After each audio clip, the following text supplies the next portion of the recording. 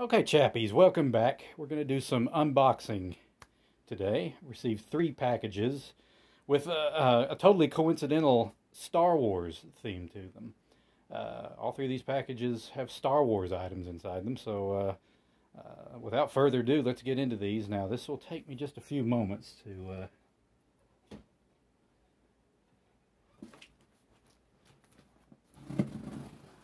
get into this.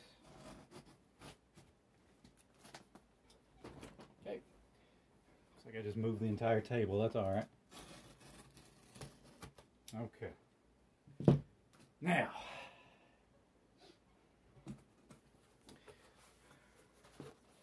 all right.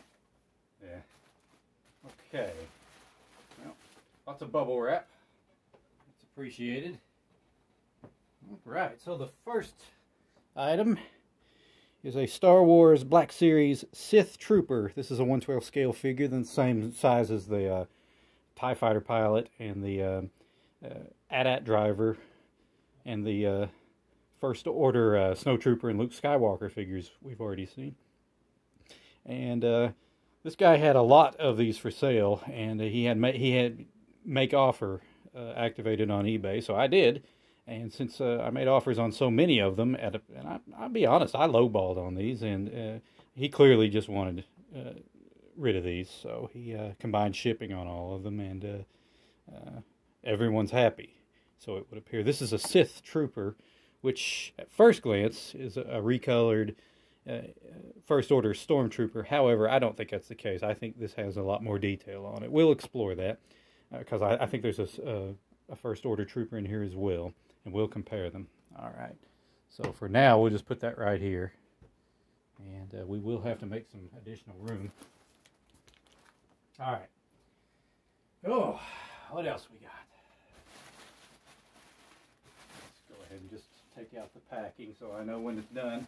Ah, now this one, this is how it began. Yeah. This is a First Order Jet Trooper, which is not a Stormtrooper, it's a Jet Trooper. Now, again, I haven't seen these modern Disney Star Wars films, so I don't know what's going on here. It just looks like a cool uniform, cool figure. I do know that there's a red version of this. It sells for a much higher price point. I'm still trying to snag one of those. But, and I guess I should decide whether I really want 2 of the same figure that are just 2 different colors. That's something to consider as well. But that's pretty cool. Obviously influenced by the Stormtrooper uniform. And we'll unbox all, or we'll open all these. No, I'll open them off camera, and then I'll do reviews for all these in the days, weeks, and months to come. Okay. So there's 2. I think there will be 5 figures in here total. Oh, this is a huge box. Oh, and here's why. I think we'll save this one until we look at the other 2 in here. So we'll put that one aside. Yeah, everything's accounted for, it would appear. Yeah, there it is. All right. This one is a First Order Stormtrooper. So yeah, it is a little different than the Sith Trooper. So now, right away, yeah, that looks all right. The some of the armor is white and some of it is a little off-white. I don't blame the seller for that. That's probably a production deal. But there we go. Okay, glossy. The helmet and armor. Some aspects of the armor are very glossy. All right, that looks okay. And one more of these, and then we're going to get this box off the table, and I'll show you the 5th item in the package.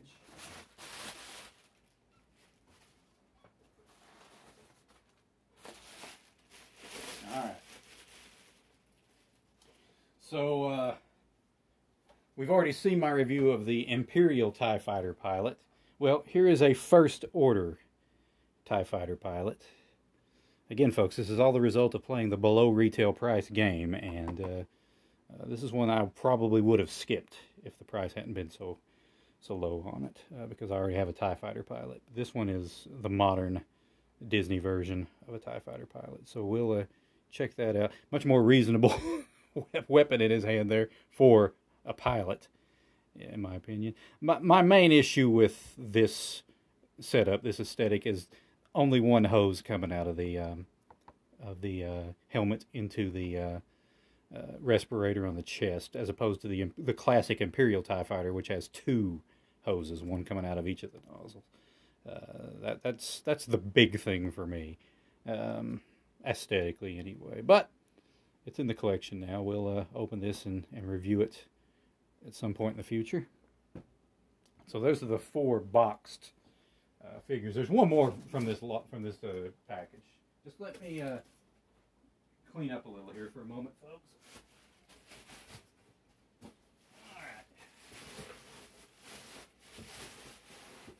Now, here is the 5th item from that package. Golly, this is a lot bigger than I thought it was going to be. It's only Darth Vader, and he comes in this, what looks just like a large homage to the original Kenner Early Bird certificate envelope. And after I put this on the table, I'll walk you through what I mean by that. In fact, yeah, we'll go ahead and talk about it. It's called the Legacy Pack. This was from, I think, 2017. You can see the 40th anniversary of Star Wars seal on that. Outside of this container, this figure, awfully expensive. But for some reason, when packaged in this, a much more reasonable price point. So there's some stands in here that I actually might make use of. Yeah. It comes with this display. You're supposed to put all these original 12 homages on. There's the Darth Vader, and of course, yeah, we won't have any more from this. Here's the one I'm trying to get. Impossible to find at a reasonable price. And also the droids, I probably eventually want to try to find those. So, but it comes with this little display stand that will hold up to 12 figures, and if I have room for the display stand anywhere, and I may not, that's how I'll display these figures I'm picking up. Otherwise, I'm just going to put them beneath the Action Force figures on my entertainment center on NECA stands until I get some more Action Force stands. All right. So the Darth Vader figure is in there. Of course, he does come with a lightsaber. It's a very impressive figure in the 1/12 scale, and he has the full cloak and everything, and it's going to look great. All right, so we'll just put that back here. Is it still visible? Not really. So we'll just we're gonna have to make room anyway. Sorry, Darth Vader. We're gonna have to cover you up back there. So that's 5 figures so far. Now we have a smaller box to open. There should only be 1 figure in this one. Okay, and actually, this one I can actually open on camera. It's manageable. Gotta be careful though.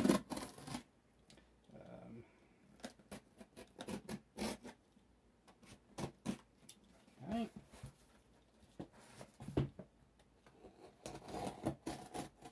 All right, let's see what we got. Okay, there's some paperwork. Appears to be an invoice. Very good.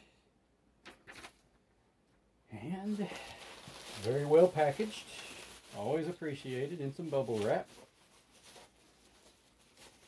I'll try to cut this bubble wrap carefully because I may reuse this.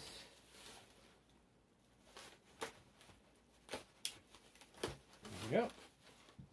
And we scored a Luke Skywalker Black Series figure in his Hoth costume, his Hoth uniform.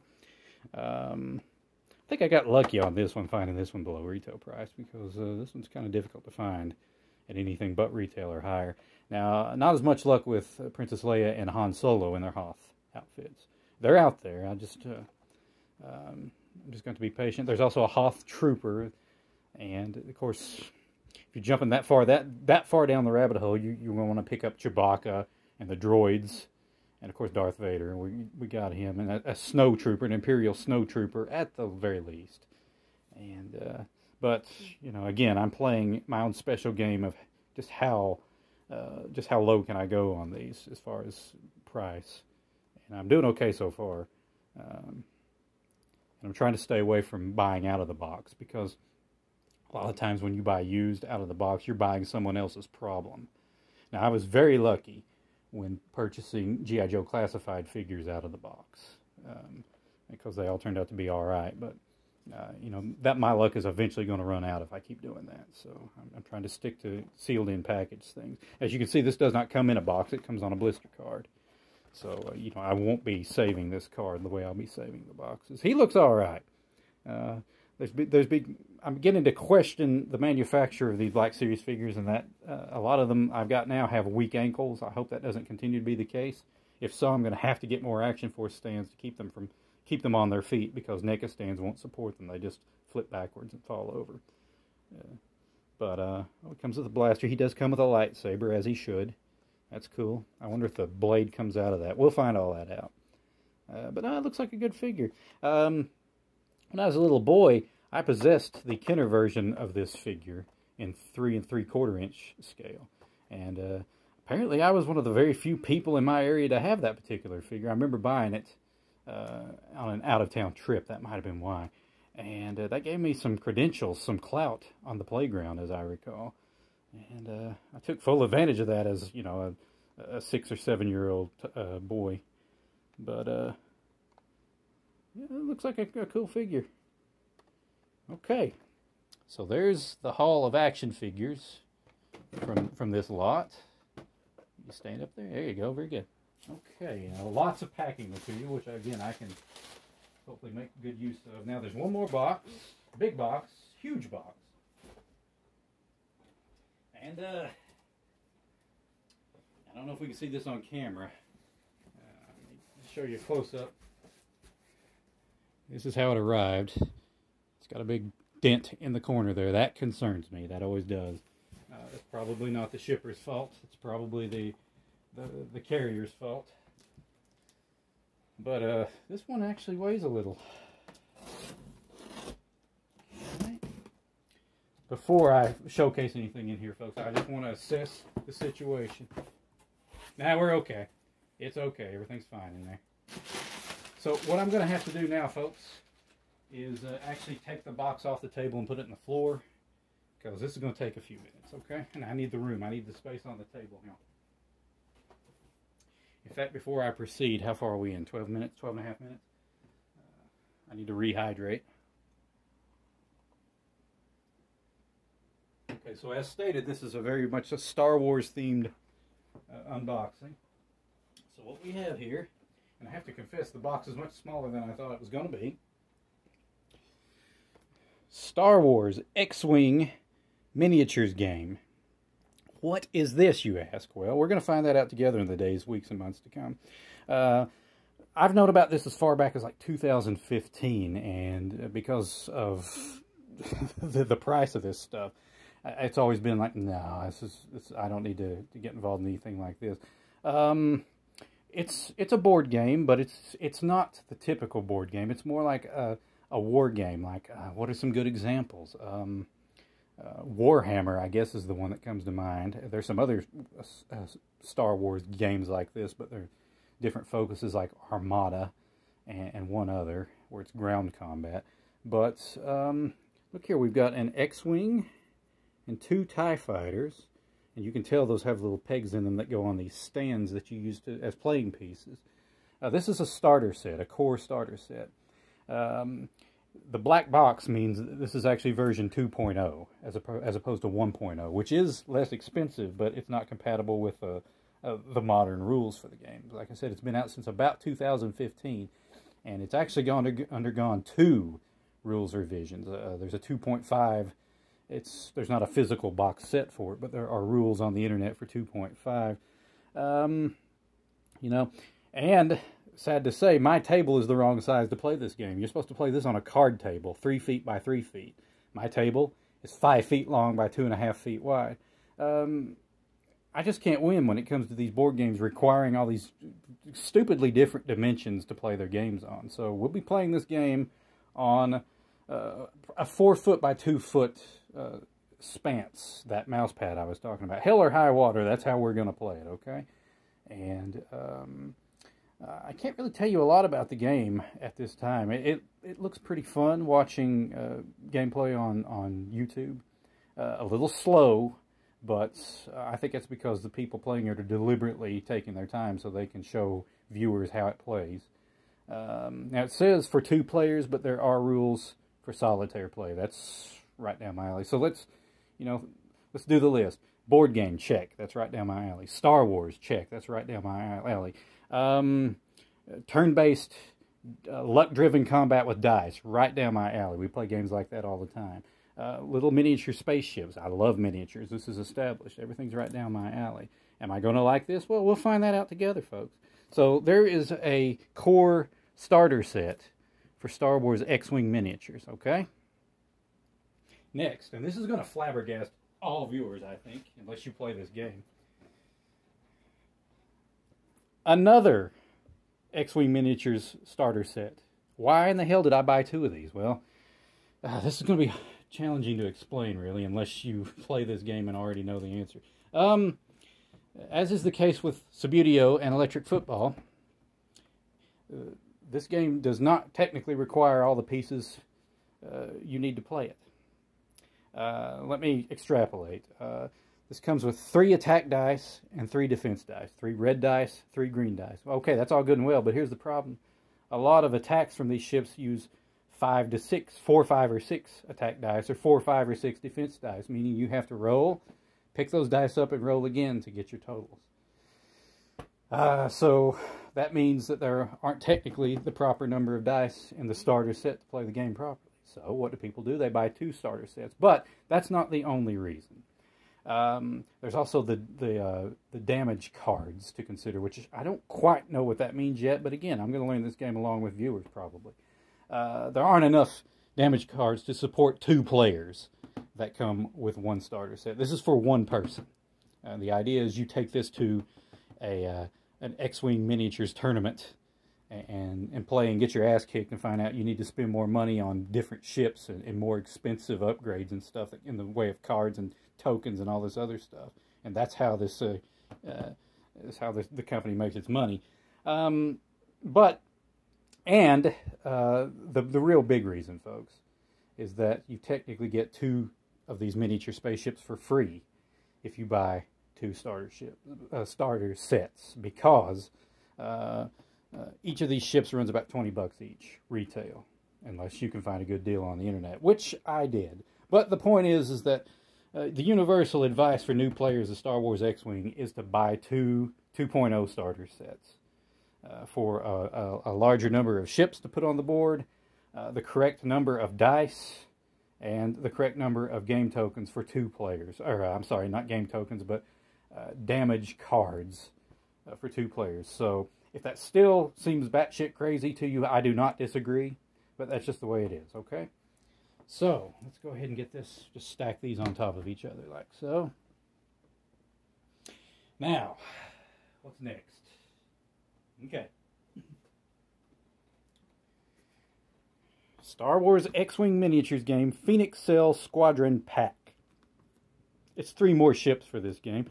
You get a B-Wing modeled in red, and 2 A-Wings modeled in green rather than their standard red and white. I'm fine with that. I have to say these models are a tiny bit bigger than I thought they were going to be. So man, that kind of explains the cost of these at retail. So what's the point here? Well, you get 3 more ships. You actually get 3 ships for the price of 2. That's the big appeal. And lots of new pilot cards and upgrade cards and words I don't really know what they mean yet. There's a good value in here that you're just going to take my word for it. And in fact, that will show you the contents of what it comes with. Yes, this is kind of a combination between, frankly, Dungeons and Dragons and Magic the Gathering, as far as you've got these cards that change the rules, or that, bend the rules if you have that card on the table. And, there's dice that you roll to determine the outcomes of these combat encounters. Okay? So there's the Phoenix Cell Squadron Pack. There's 3 extra ships. So the 1, 2, 3, 4, 5, 6. There's 9 ships so far. Okay? Next. Here is the opponents, the X-Wing Miniatures Sky Strike Academy Squadron Pack with 3 more ships in here. You have 2 TIE Interceptors with some squadron colors on them, and what that looks to me like a TIE Defender. I think that's probably what it is from the X-Wing video game from the mid-90s. So that's 3 more ships. Again, 3 ships for the price of 2. That's what makes it a good deal.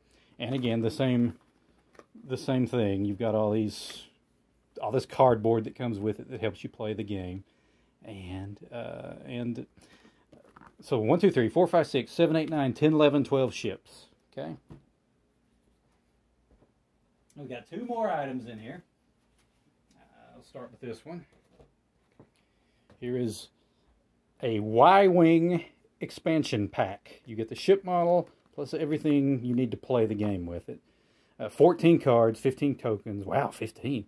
A miniature or maneuver dial, and of course the plastic ship with base and pegs so that it will slide around on the playing surface. The reason I picked this one up is because you know I've got X-Wings and TIE Fighters and all these other ships, but you know the Y-Wing, the bombers from Episode 4, those should be accounted for as well. Okay. Next, the TIE Advanced ship. It's clearly Darth Vader's TIE Fighter, the X-1. Pretty sure I had the toy version of this, the 3 3/4, yeah, the 1/18 scale toy for this at one point when I was a kid. And again, this allows you to play as a TIE Advanced or as Darth Vader. I'm sure the Darth Vader card comes with this set. So 1, 2, 3, 4, 5, 6, 7, 8, 9, 10, 11, 12, 13. That's 14 ships. And what you see here is, and I've been studying this for a long time, folks. I did my homework on this. This is the best bang for your buck you can get starting out. Yes, it's pretty pricey, but if you shop around, you can get a nice discount on all this stuff, which is exactly what I did.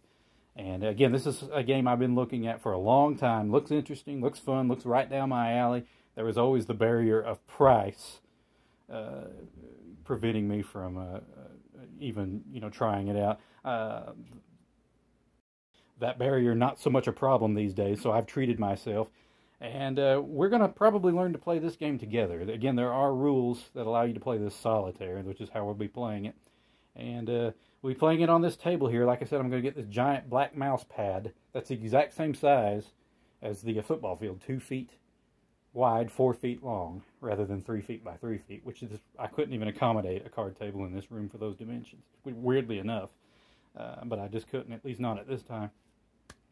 But we'll start with the basic rules, which seem manageable, and then we'll slowly add the advanced rules. Now listen, I have no intentions of playing this against another human opponent anytime soon. I'm not interested in meta tournament gameplay. In fact, tournament gameplay looks like a huge drag, which is the case with electric football and Subbuteo and everything else. It feels like people playing this in a competitive level are pure misery. They just all seem miserable when you try to engage with them on social media. So we're not going to worry about the tournament meta. We're not going to worry about min-maxing and creating the best loadouts and the best squadrons and all that stuff. We're just going to have fun with it, okay? So I'm looking forward to it, and if I do enjoy it, I'll probably pick up some more ships because there's no TIE Bomber on the table right now, and there's a reason for that. It's because there is no TIE Bomber in version 2.0. What you have to do is, and I hope I explained this properly, you have to buy a very expensive conversion kit for your chosen faction, and then find a 1.0 model, or the 1.0 product, the 1.0 TIE Bomber, and then just convert all the cardboard parts onto the old model ship. And if that didn't make any sense to you, I gotta be honest, it didn't make a whole lot of sense to me. It seems like a huge pain in the ass. This is what happens when a game changes its rules. Then you have all this old product that is no longer useful. It's obsolete. Well, in this case, the physical plastic ship models can be used, but you have to upgrade the cardboard they came with to the 2.0 rules, which requires an expensive conversion kit purchase. And even when you buy that conversion kit, you only get a finite number of upgrades in that. It doesn't sound... I'm not sold on that. It doesn't sound like a good value to me. And again, you can get on the internet and find huge collections of X-Wing miniatures pieces used, you know, open out of the package. But again, that's always a risky gamble, folks. Sometimes you don't know whether you're getting 1.0 or 2.0. Sometimes you don't know whether you're getting the cards and tokens that actually came with the sets originally, or if you're getting whatever the seller thinks you should have. And that's something to watch out for as well. But, you know, we got quite a bit of stuff here to do, folks. So, what's to come in the future? Well, we're going to talk about it at some point down the road. I may have hinted about it. I may have touched on this in the third quarter channel update, which, again, everything is so out of chronological order at this point. There's a chance I haven't even uploaded that yet. We won't know until I upload this one. But this is going to keep some content flowing in for the channel as I do these action figure reviews and as I explore learning this game. There's a lot of assembly required with this game, so you know, I have to I'll probably do that off camera, because without knowing what I'm doing, I don't need the added anxiety of screwing up on on camera in the mix. But there you go, folks. I hope this was enjoyable. I enjoyed opening these. Of course, I knew what all this was. But thanks so much for watching, and may the Force be with you. Talk to you again soon.